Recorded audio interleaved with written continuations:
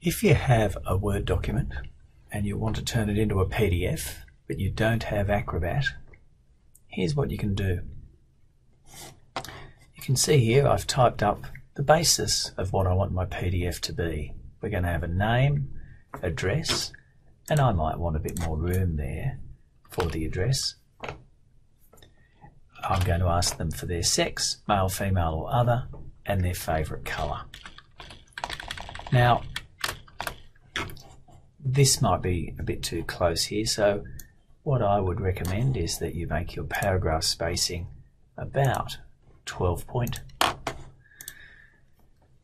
And we're going to add some fields to this, but first of all we need it to be a PDF document. Now, because I own Acrobat, I've got an Acrobat menu here in Word. You mightn't have that. There are free tools that allow us to do that. So let's save this. And now if we close that, one of those tools we can use is called PDF Candy. What PDF Candy has is a whole range of PDF related tools, and one of those tools is Word to PDF. You can see here it's pretty straightforward. Add a file. There's the file I'm going to add. And when it's done converting that to a PDF, I can download the file. And you can see there it's downloaded it.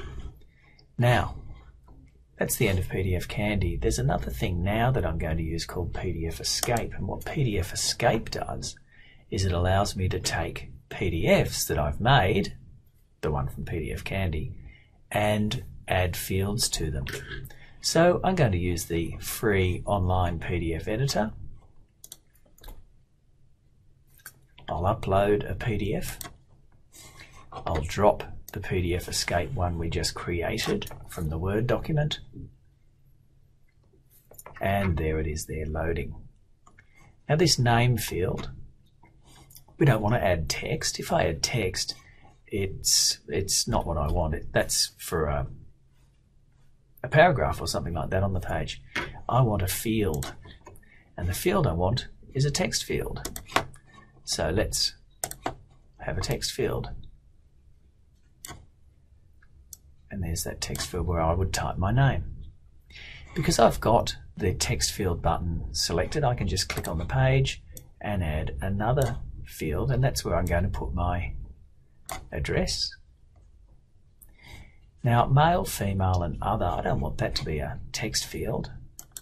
I want that to be, let's say, a checkbox. And we'll say, you can put a checkbox there. And there. What it doesn't do is line things up nicely for you, but it's a free tool. And there. You can see I've made that one a little bit too small compared to the others, and I'm just clicking in the middle to take away that checkbox. I can use cursor keys on my keyboard to align those. And my favourite colour. Let's say my favourite colour is going to be from a drop-down list. And so, when in doubt, right-click. The properties, I'm going to make this, I'll just put 3 colours, red, blue and green. And when I click OK, what it doesn't do well is, you know, if I had to choose from this list or something, it doesn't do that well. Anyway, I'm finished. There's my PDF with the fields I want. This is the export, or save and download. Click that, and you can see there it's just downloaded. And when I open that, there's my PDF. It's got a place for my name, my address.